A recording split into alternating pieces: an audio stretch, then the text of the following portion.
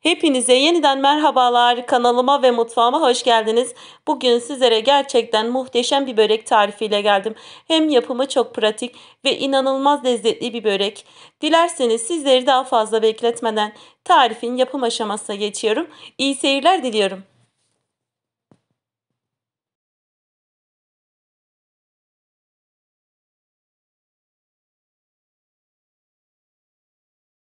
Böreğin hamuru için yoğurma kasesinin içerisine 1 su bardağından 1 parmak eksik ılık süt ekliyorum ve 3 adet yumurta, 3 adet yumurtanın bir tanesinin sarısını daha sonradan böreğin yüzüne sürmek için ayırdım ve 2 yemek kaşığı toz şeker ve 1 paket instans maya ekliyorum.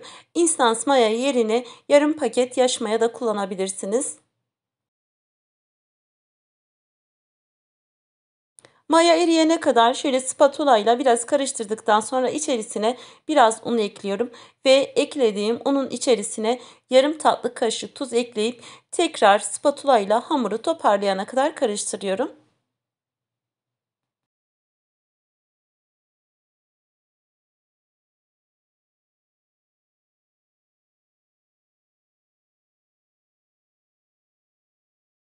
Unu azar azar ilave edip hamuru biraz toparladıktan sonra spatulayı hamurun içerisinden çıkartıp elimle yoğurmaya devam ediyorum.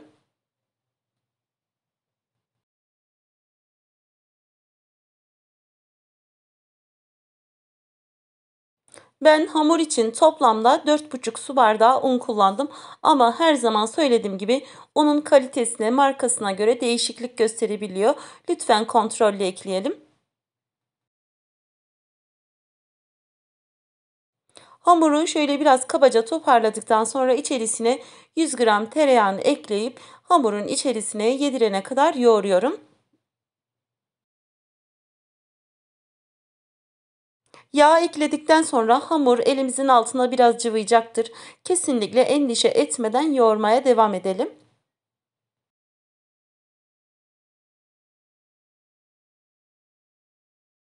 Hamurun kıvamının ele yapışmayan ama yumuşak bir hamur olması gerekiyor.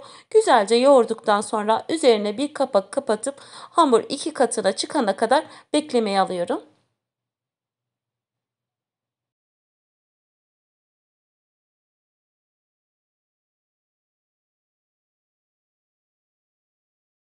Hamur dinlenirken ben de bu arada böreğin iç harcını hazırlıyorum.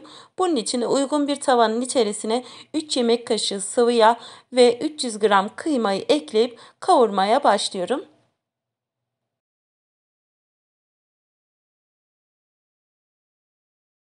Kıymayı kavururken topaklanma olmaması için sürekli karıştırarak kavuruyorum. Kavrulan kıymanın içerisine 1 adet ince ince kıydığım kuru soğanı ekleyip kavurmaya devam ediyorum. Benim kullandığım soğan bayağı bir büyüktü. Eğer siz küçük soğan kullanacaksanız 2 adet doğrayıp ekleyebilirsiniz.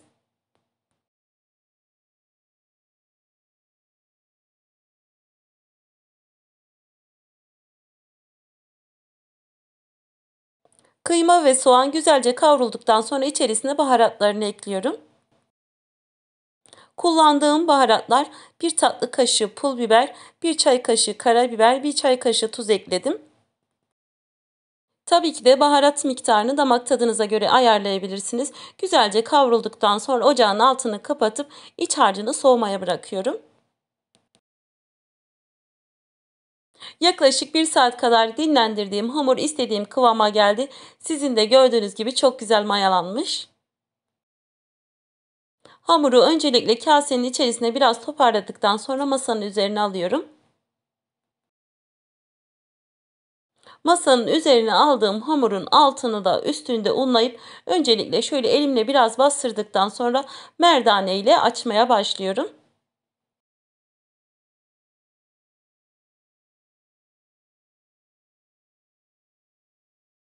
Ara ara un serperek, ters düz ederek dikdörtgen bir şekilde hamuru açıyorum.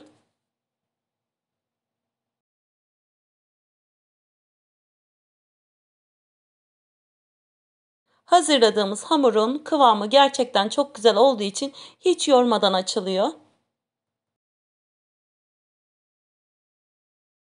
Merdane kullanmasını bilmeyen arkadaşlarım bile bu hamuru kolaylıkla açabilir.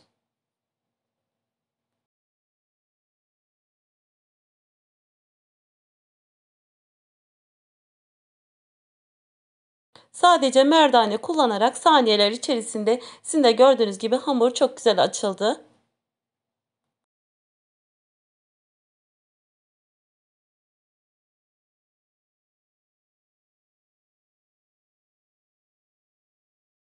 Dikdörtgen bir şekilde açtığım hamurun üzerine oda sıcaklığında beklettiğim tereyağını sürüyorum.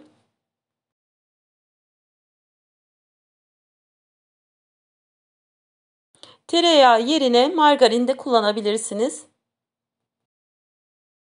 Ben sürerken spatula kullandım ama tabii ki de sizler isterseniz bir kaşık yardımıyla elinizde kullanarak aynı işlemi yapabilirsiniz. Hamurun her tarafını yağladıktan sonra hazırladığım iç harcını ekliyorum ve bir kaşık ya da spatula yardımıyla hamurun her tarafına gelecek şekilde iç harcını yayıyorum.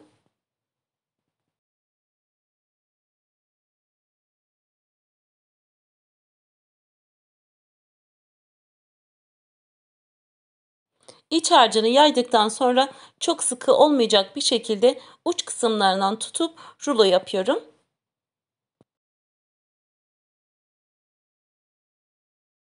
İnanın bu böreğin hazırlanışı 10 dakikanız bile almayacaktır. Gerçekten yapımı çok pratik.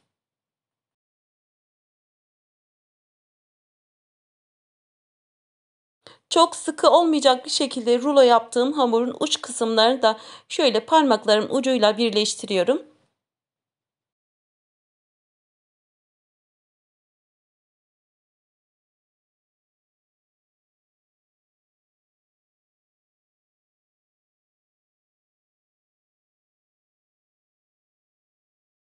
Şöyle elimle biraz genişletip esnettikten sonra yağlı kağıdın üzerine alıyorum ve yağlı kağıdın üzerine aldıktan sonra uç kısımlarını da aynı şekilde birleştirip kapatıyorum.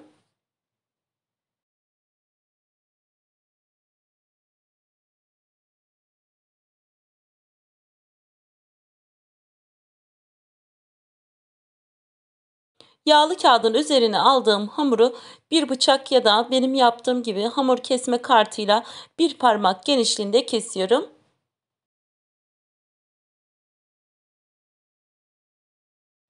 Evet, siz izlerken ben de size burada bir hatırlatma yapayım. Eğer hala kanalıma abone değilseniz abone olmayı, tariflerimden ilk siz haberdar olmanız için bildirimlerinizi açmayı, videomu buraya kadar izlediyseniz beğenmeyi, beğen butonuna basmayı, küçücük de olsa bir yorum yapmayı, bana destek olmayı unutmayın.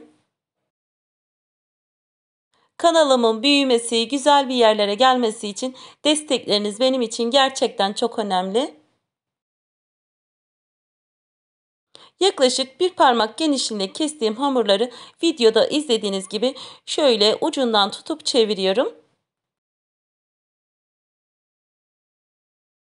Bu şekilde yapmamız böreğimizin içinin de güzel bir şekilde pişmesini sağlayacaktır. Bu böreğin gerçekten hem lezzeti hem de görseli muhteşem oluyor.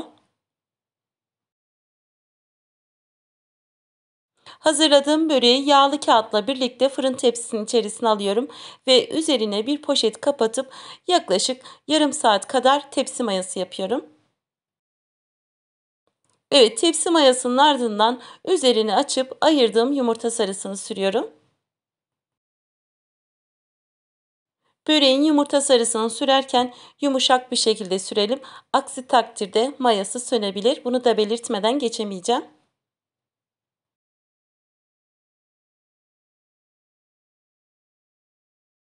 Yumurta sarısını da sürdükten sonra daha önceden ısıttığım 200 derecelik fırında kızarana kadar pişiriyorum.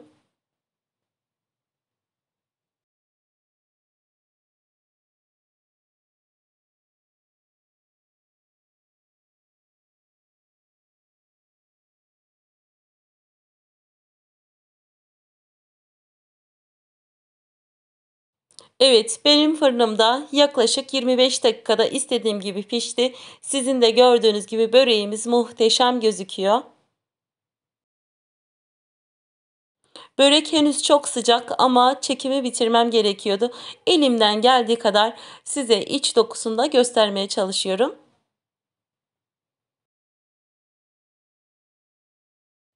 Bu böreği rulo yaptıktan sonra derin dondurucuya atabilirsiniz. İstediğiniz zaman çıkartıp şeklini verin ve pişirin. Afiyetle tüketin. Lezzetinden, tazeliğinden hiçbir şey kaybetmiyor. Böreğin nasıl yumuşak ve katlarının tek tek sayıldığını sizler de görüyorsunuz. Evet, bugün de bir tarifin sonuna geldim. Umarım beğenip sıkılmadan izlemişsinizdir.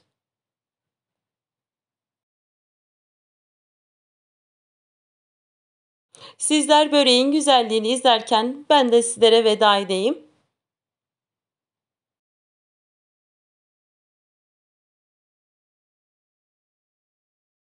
Yapıp deneyeceklere şimdiden afiyet olsun. Bugünlük de benden bu kadar. Yeni tariflerde, yeni videolarda görüşmek üzere. Hepiniz Allah'a emanet olun. Hoşça kalın.